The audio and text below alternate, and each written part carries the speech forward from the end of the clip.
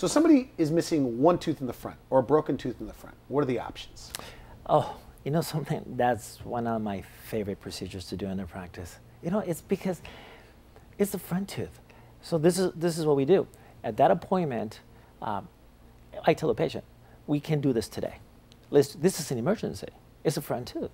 So we take a computer tomography, and then with this, I'm going to be able to treatment plan perfectly that implant, just nail it, you know, in a very accurate way.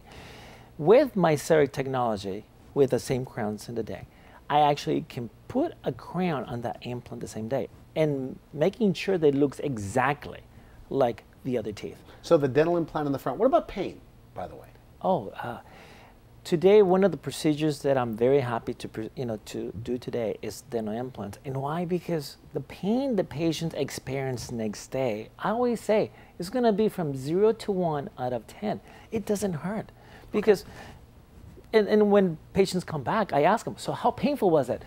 Dr. Vasquez, I did not believe you. But yes, it didn't hurt at all.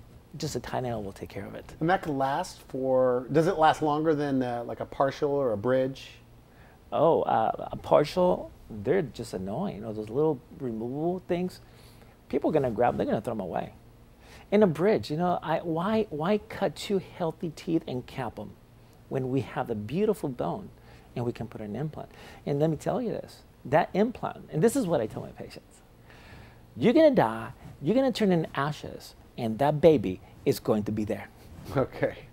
So it should last. Now, how old can you be to get an implant? There's no age to get an implant. If you're missing a space and we need to place a tooth in there, you can get the implant. I always say as early as 18 years old to 70, 80 years old. Nobody wants to be walking with a front tooth. Would you like to be without a tooth, Randy? No. Yourself? No. No. So and missing 3 and 4 teeth in the back, dental implants?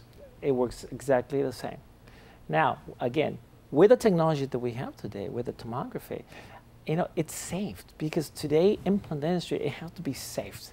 Why? Because I'm going to be able to see everything beforehand. I'm going to know the quality of bone you have. Is any anatomical structure that is going to be in my way if I have to do extra.